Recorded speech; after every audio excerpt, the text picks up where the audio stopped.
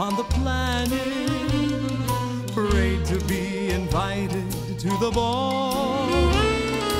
Every Portia, Guinevere, and Janet would come by coach or boat to be here. Most would swim the moat to be here, just to be at this historic gala.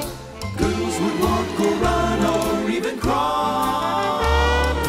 Rumor is that at this joyous scene tonight, the prince will likely choose his future queen tonight.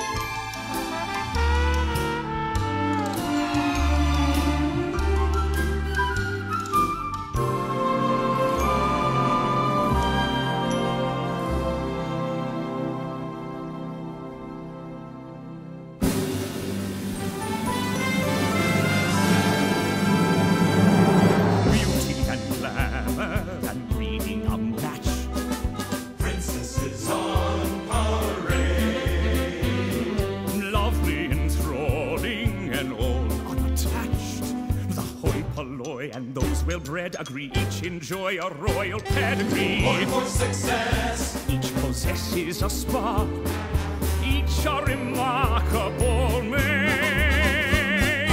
Boy, oh boy, these royal highnesses all have pluses, they've no minuses. Gaze upon these princesses on parade.